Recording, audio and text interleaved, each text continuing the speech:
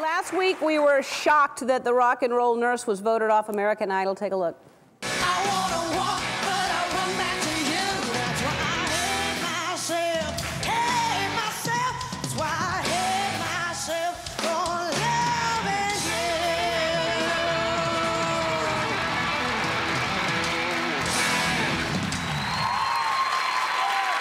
If I'm being honest, I thought it was fantastic.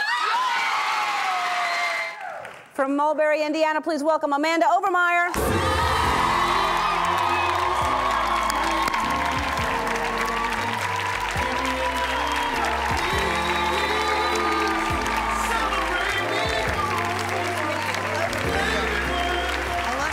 Oh, thank you.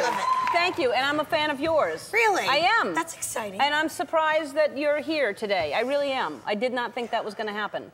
Yeah, did you?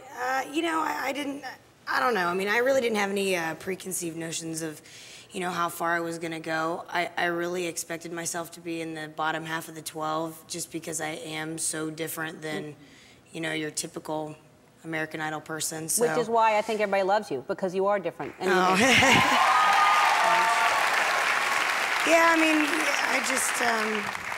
I mean, it would have been nice to go maybe a couple more weeks, but I've kind of seen it coming, you know. Yeah. Within at least, you know, 2 or 3 weeks. So. Yeah, but see, I mean, I really do think that that's what's admirable about you, is that you really were yourself, and you even told Simon you were not going to alter yourself or your image to try to get more votes or to try to fit in, and you are who you are, and I think that you've got an amazing voice. The fact were you a nurse full time?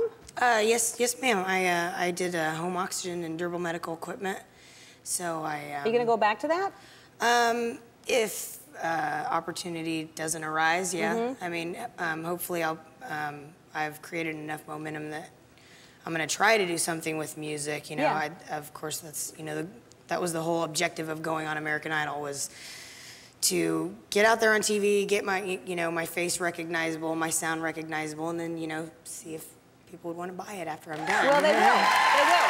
So, yeah, but absolutely. I mean, if it ends up being, you know, like this is my little 15 minutes of fame or whatever, you know, I'll gracefully bow out and go back to doing what I was doing. You know, I'm happy with that too, you know. Yeah, but I think, you know, you just need to get the right agent, the right person to put you on tour, and you will sell tickets, people will come to see you, they will buy your albums. You have, and what I like about you is you're like this kind of rough rock and roller, and you can tell how gentle and sweet you are. You're like very shy and and it's a great juxtaposition. I really like it. Thank you. Now, do you think that Simon is particularly mean this season? Because I do. I think he knows who he can be tough on and who that's going to push, and then who, like, you know, he's going to back off on because he knows, you know, with their personality it might crumble him a little bit. So, I mean, you know, he was hard on me a couple times, but again, you know, I can take it. So it's like. Did he say goodbye to you? Did he say anything nice to you when you left? He came down to the stage and, you know, gave me a hug and, you know, said that he, you know, enjoyed watching me and everything. And he said some other stuff, but I really don't remember. It went so quick. Yeah, I bet. I mean, in that you have to sing, all that stuff is going on. Well, yeah, that was great too. First thing I thought, they're like, "Man, you're going home." I was like, "Great, I don't remember the first line to this song." Yeah. All right. They don't have anything in prompter for you there to help you at a moment like that? Because that's a tough moment to start singing. Yeah, I know. Yeah, well, they should.